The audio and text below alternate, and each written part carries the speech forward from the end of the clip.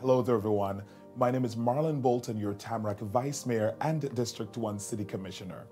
Thanksgiving reminds us just how fortunate we are to live in the city for your life, Tamarac.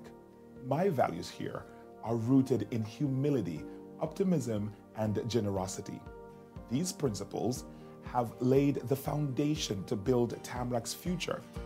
During this time, many of us will gather with loved ones to share a meal and count our blessings. This is also a time to remember those who may be less fortunate. I encourage you to make a difference by giving what you can.